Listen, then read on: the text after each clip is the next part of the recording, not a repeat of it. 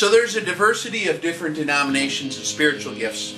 And that's why I think we need to be just more generally patient with people when we see that they have a different perspective than us. Don't immediately jump on them because maybe God's communicating to them in a different way.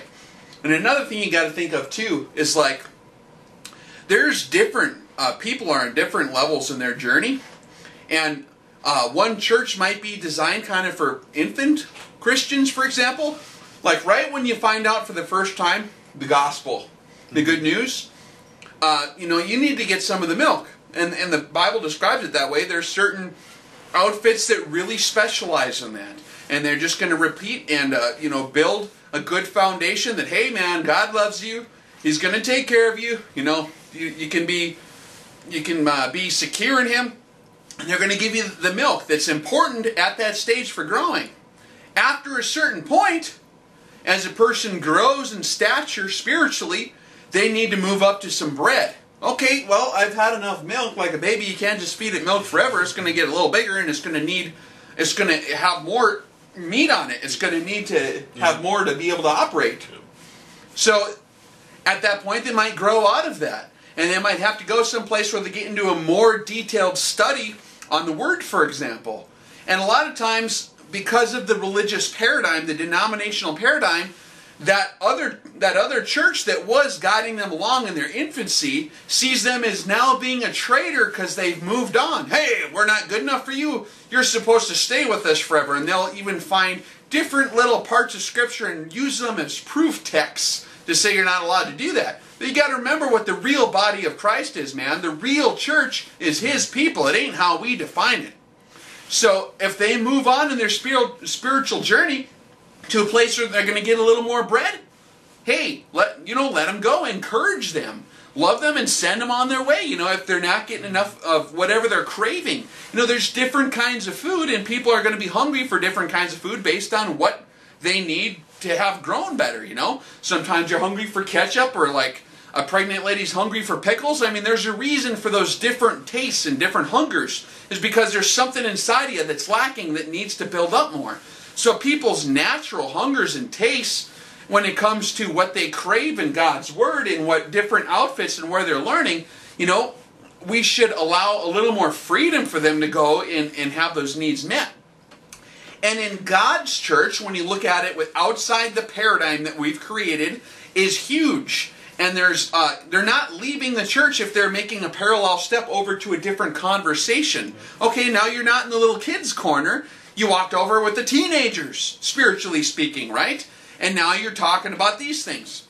And after a while, you're going to get hungry for meat. You're going to be like, okay, I've had a lot of bread, man. I need a good chunk of meat now. And the Bible uses this language. It uses the milk, the baby's milk, the bread, and the meat as progressive steps. It's like, now you need some more hardcore information. Now I'm a fully grown adult. Spiritually speaking, I'm strong. I'm a warrior. I am ready to go and fight for God in the battle. And I need some meat before the battle. You're going to have to probably find another conversation within God's church, the true version of that, not the religious paradigms.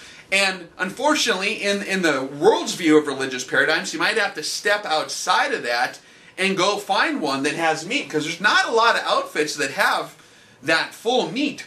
And so what you have a lot of times is people yelling at each other and accusing each other of being traitors and discouraging each other. You're hitting the unfaithful button because you happen to leave a specific collection of people. Yeah, and they'll be arguing based on, hey, you're not preaching, you're not feeding people milk when you're preaching. Well, dude, that's not my job. I'm like the guy at the nursery. Different pastors of a church, like, that their job is to just reiterate some of those more basic, like baby's milk kind of doctrines or whatever. That's their job, man. That was their MOS. That was what they were meant to do.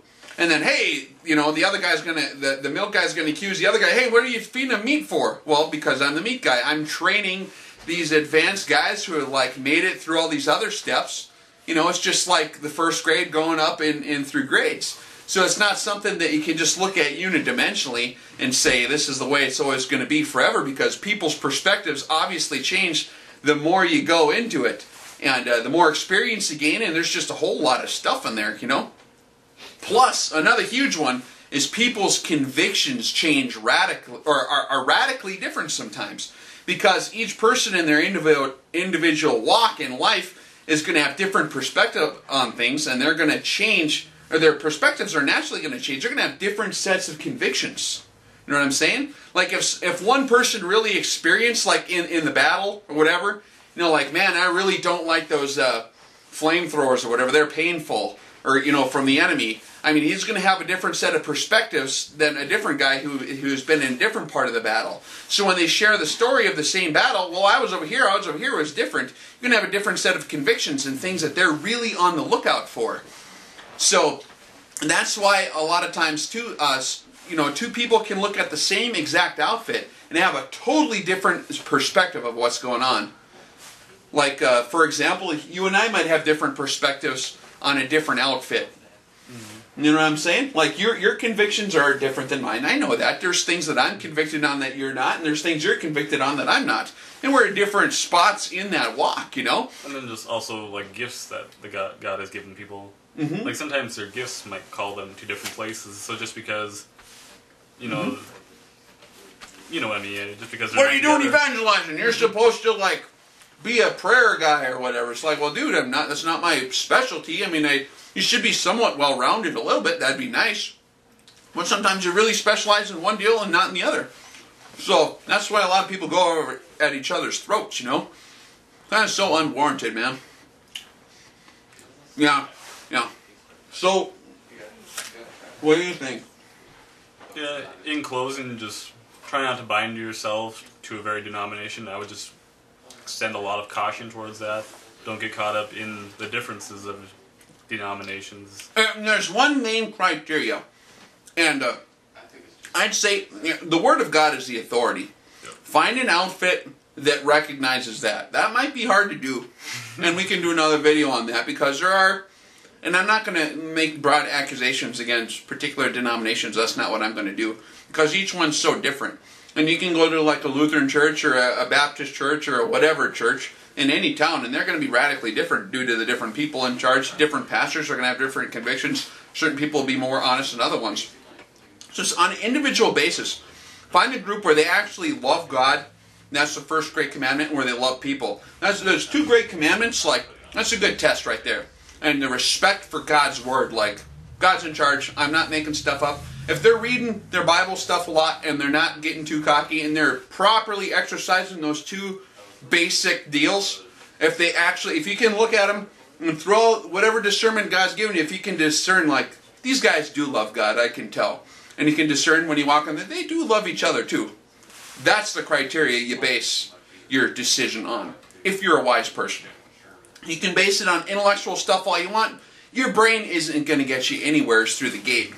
Doesn't matter how smart you are. There's going to be a lot of people who understood way less than the smart people. Like the scribes and the Pharisees and the Sadducees, they basically knew everything. And still... Technically speaking.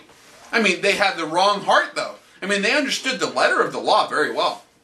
But they had the heart all messed up. The heart's way more important than the letter. Not to say the letter is not good. We should be well versed in the letter, because in the letter of the law is where it's contained the true heart of it. So... that's a whole nother video there too, but those two criteria, man, it's just based on, like, if they love Him and if they love each other, then it's bearing good fruit, and you can know a tree by its fruits. If you go into a church and everyone is just PO'd all the time and yelling at everyone else and gossiping and sitting up on a perch like we're so superior to these other people, that's not falling under that second criteria, loving each other, you know? Yeah. So, I mean, as far as looking, if you can find a group of people that love God and love other people, and that's the authority, then everything else is minor compared to that. And that's the main things. And you can work out the differences later on, but... Now, so narrow down your choices to those two things. From there, then you can go, I mean, choosing a denomination, if you're basing your denominational choice on, like, what style music program they have, then you're probably not even in God's church. Not to be mean, but that has nothing to do with anything. Or like what style church service. If you're looking for a religious experience, I could point you to some excellent historical, you know... Wrong focus, wrong motive. Yeah, wrong focus. Yeah, that's not what you're looking for. But if you seek to truly please your Father in heaven and have it bear fruit in your life, and you want that fellowship, that's the two main things to look out for. After you have those narrowed down, then you can look and you can see, you know, what kind of people you have around there. And listen to the Spirit; He'll guide you. You'll be right. I'm gonna go eat more apple. Sorry, I get a little long.